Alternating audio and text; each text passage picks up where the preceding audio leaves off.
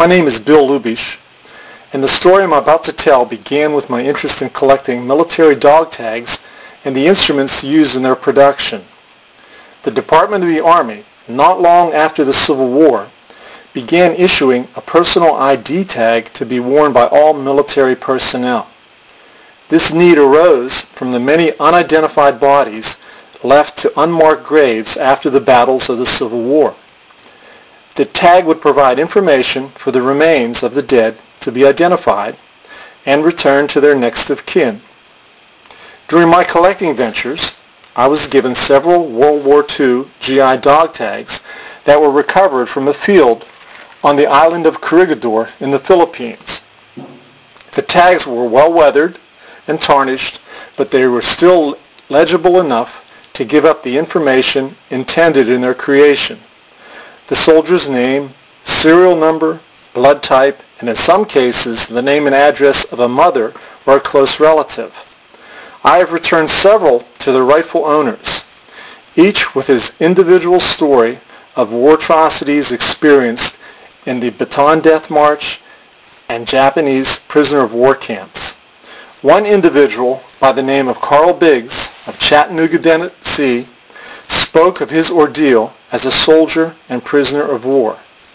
Mr. Carl Biggs.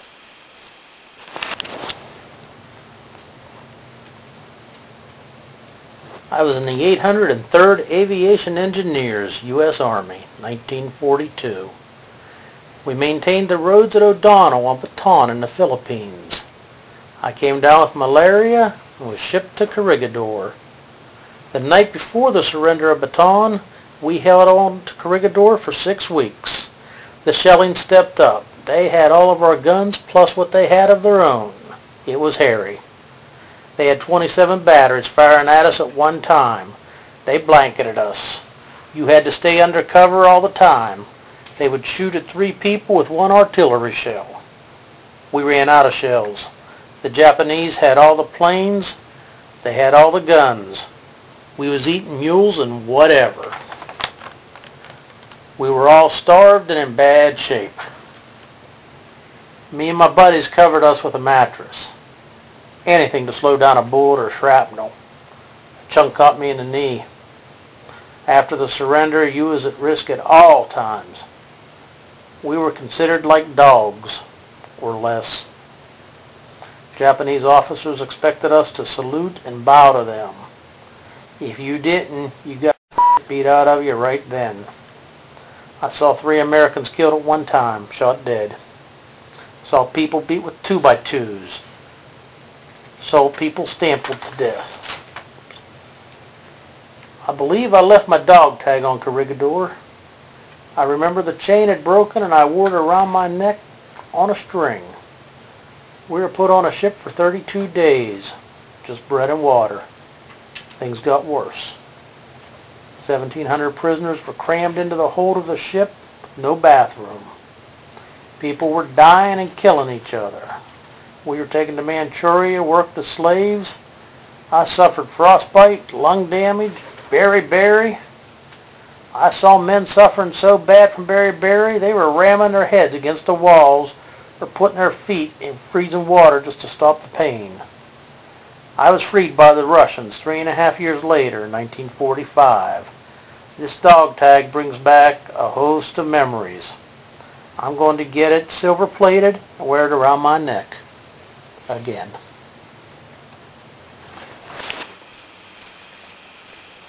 Mr. Biggs's dog tag has survived a tragic period of World War II and over 50 years of exposure to the elements. Some twist of fate has brought this tag back into his hands. No one will ever know the reason for its journey, but the forces of nature and God have directed it back to him. It is though the same spirit and determination that made him a survivor in World War II is embodied and symbolized in his tag.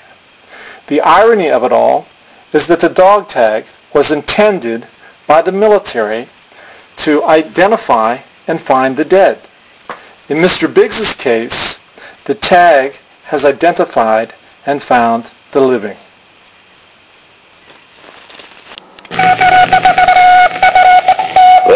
near yet. We are waiting for God only knows what. How about a chocolate soda? Not many. Not near yet. Lots of heavy fighting going on. We've only got about 1 hour, 20 minutes before we may have to give up by noon. We don't know yet. They are throwing men and shells at us, and we may not be able to stand it. They have been shelling us faster than you can count.